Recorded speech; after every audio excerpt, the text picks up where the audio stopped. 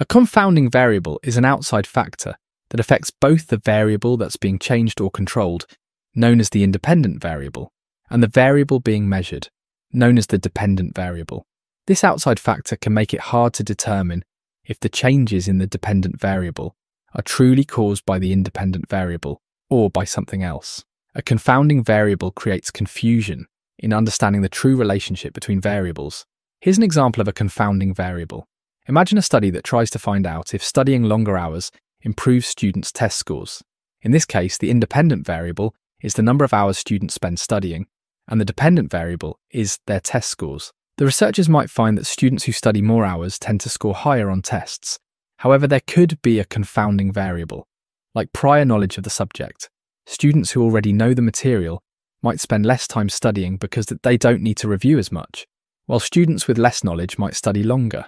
In this case, prior knowledge affects both the time spent studying and the test scores, making it difficult to know if longer study hours really lead to better scores or if prior knowledge is driving the results. Here we can see that confounding variables are important because they can lead to inaccurate conclusions. If a researcher doesn't account for these variables, they might think that there's a direct relationship between the independent and dependent variables, when in fact something else is influencing the outcome. For example, if the researchers ignore the fact that prior knowledge affects both study time and test scores, they might incorrectly conclude that studying longer hours always leads to better scores. In reality, students' prior knowledge could be the reason they're scoring higher. Researchers have ways to deal with confounding variables to make their results more reliable. One way is by using randomization, where participants are randomly assigned to different groups. This helps spread out any confounding factors across groups evenly, so they don't disproportionately affect the results. Another method is matching, where researchers make sure participants in different groups are similar in certain ways. For example, they could match students based on their prior knowledge levels. This way, they can be more confident that any differences in test scores are due to the number of study hours, not prior knowledge.